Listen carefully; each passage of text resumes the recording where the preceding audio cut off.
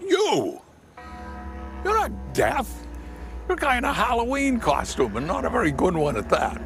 Look at you. Cheap, cheap, cheap. Who are you? I am deaf. No, you're not. Let me see who you are.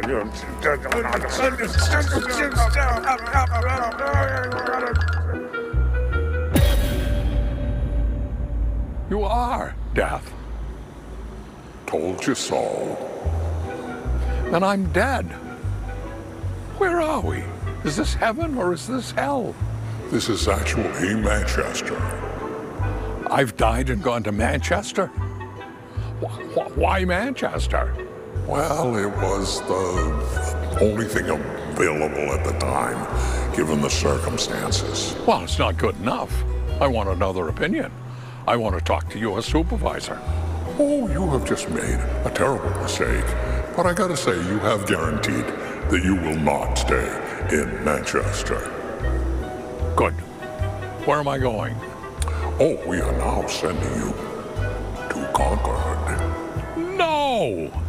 And not just Concord. You will now be in the New Hampshire State Legislature.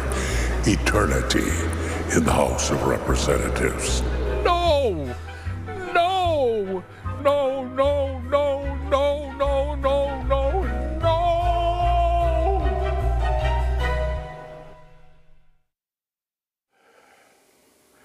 It was the night of the summer solstice, June 21st, 1937, 3 o'clock in the morning, Monday. Dr. Frank Sickles was on his way home to Pennacook after a difficult night at the state hospital there in Concord. There'd been an emergency with an inmate heart attack. The inmate had survived, but Dr. Frank had been up and working 14 straight hours. That night, his was the only car on the road. As he passed the Old North Cemetery, a figure appeared at the gate and ran right into the road. He, of course, slammed the brakes of his 1936 Lincoln Zephyr, but it was too late. He hit the woman square on. But just as he hit her, as it would, time slowed down, and through the windscreen, the woman, as she came up over the bonnet, made eye contact with the good doctor. And he recognized her. It was the Princess Caroline de Faucigny-Lusange. No doubt about it. And she was smiling. But see, the problem was, the princess was dead. She had been dead now for 8 months. As the car hit her, there was this whoomp sound like a pillow slamming on a bed, and then the soft, sad wail that trailed off like it was moving far away, and then the inside of the windshield fogged up, and there was a very, very faint smell of perfume. Well, Dr. Frank pulled the car over, of course, ran back, looked up and down the road. Nothing, no sound, no victim, no damage to the car. "Hello?" he yelled. "Where are you?"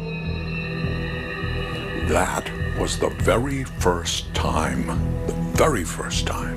the ghost of the princess was seen. But you know, within an hour of the Concord incident, the princess was also seen in the hallway of the Mount Washington Hotel up in Bretton Woods. A chef on his way to the kitchen to get ready to prepare for breakfast, he saw her and he thought nothing of it. He pulled his forelock to her as she passed, but then he realized who it was and he looked back and she was gone. Now, in case you don't know, Princess Caroline de Faucigny-Lusange was, let me tell you, she had been the owner of the Mount Washington Hotel there in Bretton Woods. That's why the chef knew her. At the time of the construction of the Mount Washington, the princess was the second wife of the man who built it, Joseph Stickney. He was a coal and railroad magnate and a millionaire from Concord. Her maiden name was Carolyn Foster. They married in 1894. She was 27, he was 54. That's 27 years, her senior.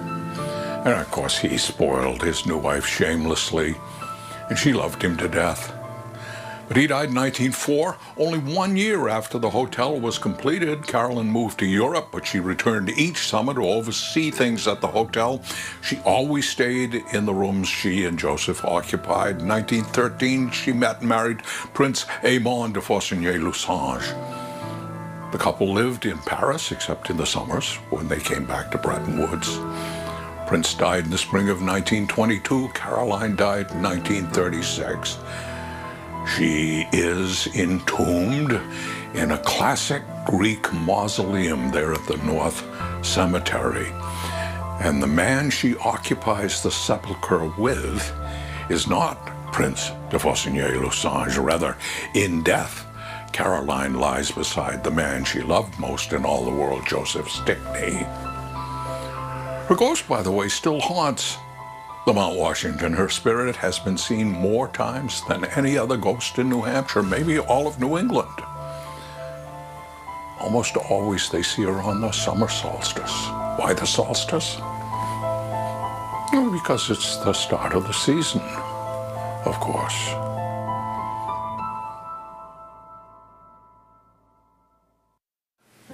This is a story my grandfather used to tell every Halloween. See, grandfather, he was friends, actually grandfather and grandmother, they were friends with Lemuel and Olive Dooley. And the Dooleys lived in an old farm out on Polk Road in Benton. They had no children, but they did have chickens, a garden, a cow, and an old horse they called Frank. Well, in the middle of a summer night, Olive had a seizure, and she thrashed around so much in bed that she almost woke Lemuel up. Next morning, Lem did get up, went out, milked the cow. When he came back, Olive was still in bed, so he went to wake her. "Oh, geez," Lemuel said, "Olive's dead." "Dang," he said. Now, being a Yankee, Lemuel didn't waste any time. He went right out to the work shed, and before noon, he had cobbled up a sweet little pine coffin. Lem then went back into the house and took the feather comforter off the bed and went back and lined the box with it. He then carried Olive out and put her in the box, and she looked nice. Being summer, it was still light, and he loaded the coffin on the wagon and hitched up the wagon to the horse called Frank, and they started for the old cemetery. He figured he would have enough time to dig the grave before total darkness set in. So Frank and the horse started the last journey for Olive Dooley. Well, they approached the old family cemetery. They were on Church Hill, and at the gate, Frank the horse pulled one of the rear wheels of the wagon over a small square of granite, and the wagon bucked, and Olive and her coffin fell off onto the ground. The cover of the coffin wasn't nailed on yet because Lemuel was going to say a final goodbye to his wife before he put her in the ground. Well, the coffin landed with a bang, and Olive sat up. She wasn't dead after all. Wonderful, Lemuel thought. I won't have to make my own supper tonight. Well, Olive got better, and she lived another 4 years, but then she had another seizure, and she died a second time. And this time, Lemmy, he was ready for it.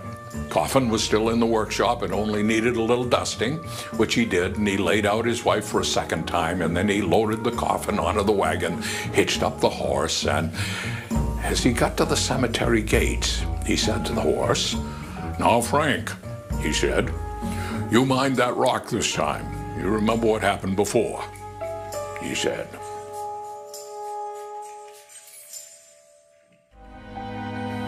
They expected to find one body, but they found the bodies of hundreds. I'll tell you the story. Binky's friend comes back from the dead to address town meeting. I'll tell you the story on Fritz Weatherbee's Haunted New Hampshire.